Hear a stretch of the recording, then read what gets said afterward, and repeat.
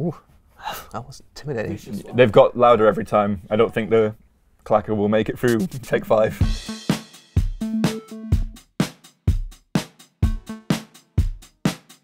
Canvas. Oh, Canvas with them pixels. With them pixels.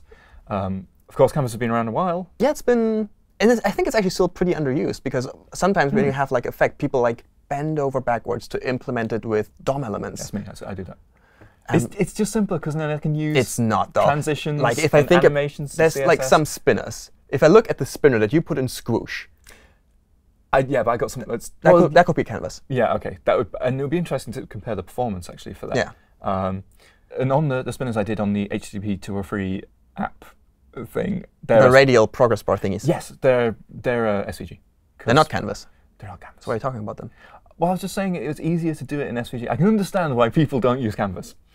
That's okay. That's the end of this segment. To be fair, like round things in Canvas, I find frustrating because you only have arc and never. Where's the circle command? And arc's parameters are so unintuitive. It's yes. Yeah. Yes. It's irritating. But what I want to talk about is the newer Canvas stuff that's arriving. There's new Canvas stuff? Newer Canvas stuff. So what's in Chrome now, and I think other browsers as well. I think it's definitely in Firefox. It's off-screen Canvas. Yes, off-screen Canvas. I mean, it's the same Canvas. It's the same Canvas. Same API. You get the same drawy bits. Yep. But actually, well, you go. What is new about it, Jake? I don't know. Tell me, please. Well, it's the same canvas. It's got the same drawy bits, but it's off-screen.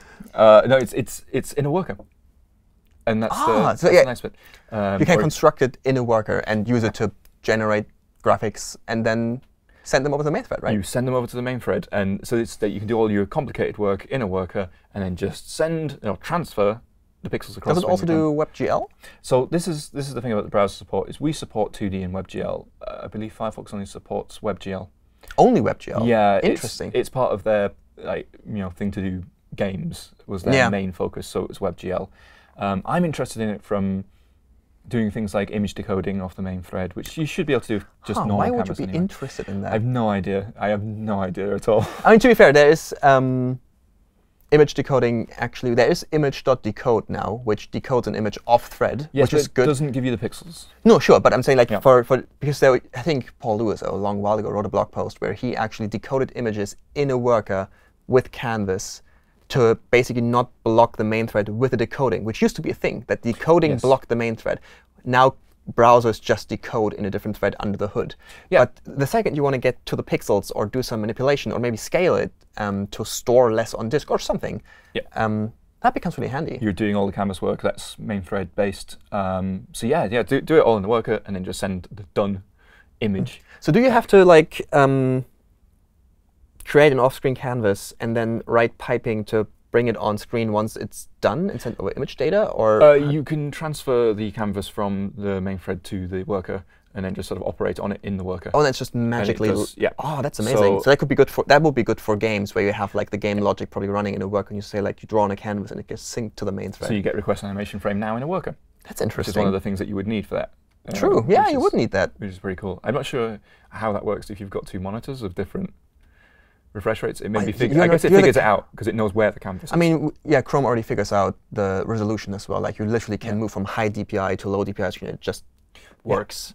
Exactly. But the problem is it's a tab that knows that, whereas if you're in a worker, you're not in the tab. So but it's associated with it is strongly associated with a tab. With the renderer, so it should work, I think. Yes. So that's the thing. I think it'll be useful even. I think it's a big puzzle piece, honestly. Well, and there's other cases it unlocks, not just a performance case. It'd be things like if you get a push notification in a service worker and you have like avatars cached, but it's a group message. You could construct an icon. True. Made up of those. Yeah, or like badging. Like there's 5 new messages now, so you're gonna can change the. Exactly. Yeah, and you could do that and without having to go to the server. Yeah, that's actually super useful. And download that. So yeah, so that's one bit, and we've got we'll post an article I guess you can also do like video transcoding potentially in a worker, maybe. I mean, if you had all the streaming stuff and everything. Maybe. I mean, Canvas technically is able to play videos in a way, right? You can take a video element and just decode everything. Yes, but we don't have a video element in the worker. And that's the missing piece there. A lot of the media APIs are missing from workers right now. It's something they're looking at getting. And I think especially as we'll start to do more media stuff that isn't real-time based. Yeah. I think that's when it makes sense to start having that in a worker. Yeah, that's going to be really cool. Because right now, a lot of the media streams are based around sort of WebRTC. So like it's all based on dropping frames if it's not real time. That's something. Whereas like video processing, you'd want that in a worker. We have it with Audio Worklet, where you can like do an web audio API, not Audio Worklet specifically, but web audio API where you can do an offline context to just generate audio. It would be cool to have the same thing for video, because if you could like generate videos, like do like mini video editor, would be so cool to build on the web. And you say there's encoders in the browser already for WebRTC, so why can't we access them for other stuff? That's cool. Another Canvas thing. That's another one. Yeah, this one is super experimental, only in Chrome behind flag sort of stuff. That's sort of experimental. They're looking at low latency Canvas. And this is an option you would pass into the Canvas when you're, I think it's when you're getting the context, get the 2D context. What makes it low latency? OK, so in terms of web standards, what it does is it sits outside the event loop. So right now, you can only paint at that particular point in an event loop, and if something else is blocking, you actually batch up the draw instructions, and then I guess partly they even execute on the GPU, but whatever. Like we just execute a batch of draw calls, and then yes. And so it means that if something has changed on the page, like the DOM painting is going to be synchronized with the canvas painting, which is what you want in a lot of cases. But it also can delay things going onto the canvas. And yes, it's batching up all of these calls. Sometimes it's batching up the whole image, right? It's double buffering, right? Is that double buffering? Yeah. You know these terms better than I do.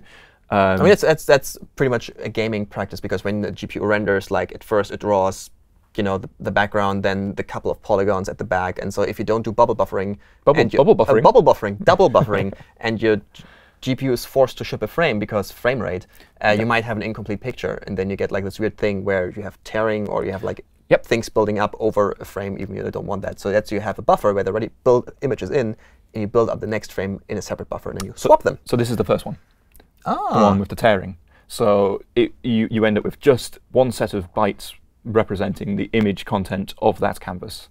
Oh, cool. And so if you're, if you weren't using request animation frame properly, or you got half of your thing drawn, you will end up with half of the thing on the page there. Well, I mean, that first it sounds like that's a step backwards, but on the other hand, it puts you in control, doesn't it? Yeah, so it's useful for things like a drawing app, where you're taking stylus input and drawing it straight away. There's no tearing issue there. Yeah, and you really want as low latency as possible to make it feel as natural as you possibly can, right? Exactly. And I guess also like in the day and age of where WASM is a thing, if you compile an existing C++ drawing library, it already has double buffering in there. Exactly. So you end up with double buffering. Double buffering. Quadruple buffering. Quadruple buffering. Oh. And so this is a way of opting out of that, and then you just keep the buffering that your game engine has.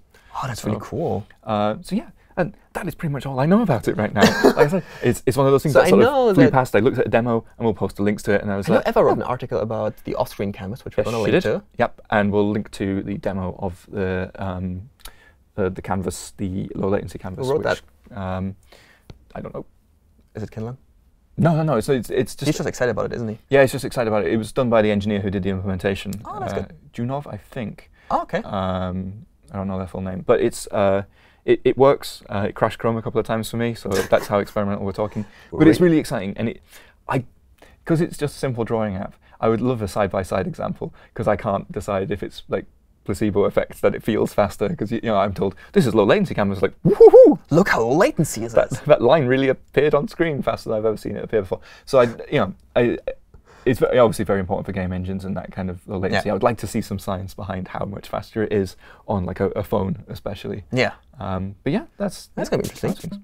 Sometimes it takes like one armpit just goes. That was me before I/O, not last year, the year before, because I picked a T-shirt that I wanted to wear. It was an F1 T-shirt. I was like, yeah, I'm wearing my F1 T-shirt. And then just before going on stage, pretty much, I just looked around and said, just this armpit, this one, dry as a bone. This one,